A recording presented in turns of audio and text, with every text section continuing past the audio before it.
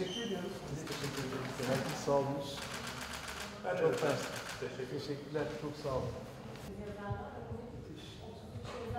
Çocuk yazarla birlikte tabii ki 2014 yılında yazarlık olarak. Müthiş. Bravo. Evet. Merhabalar, ben İpek Akyol. Ben de Politeknik Auditorya Üniversitesi'nde bilgisayar mühendisliği okuyacağım. Yani seneye şu an hazırlık yılındayım.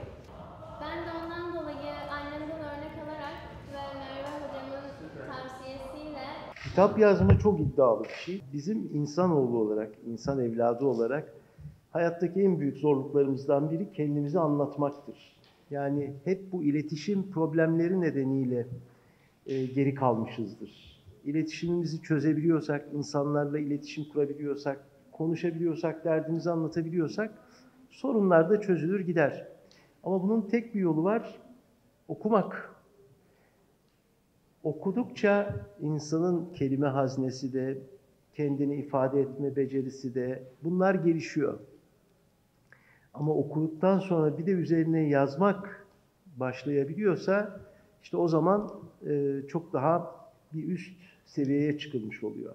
Yazdığınız bir kitap sizin bu kainatta bıraktığınız izdir. Bu da çok kıymetli bir şey. Yani çünkü hani ne yaparsanız yapın hayatta buhar olup gidiyor belki birçoğu. Ama yazdığınız kitap sonsuza kadar kalıyor. Yani sizin bu yaşta yazdıklarınız hep kalacak. Ve siz bir iz bırakmış oldunuz. Hayal kurmaktan asla vazgeçmeyin.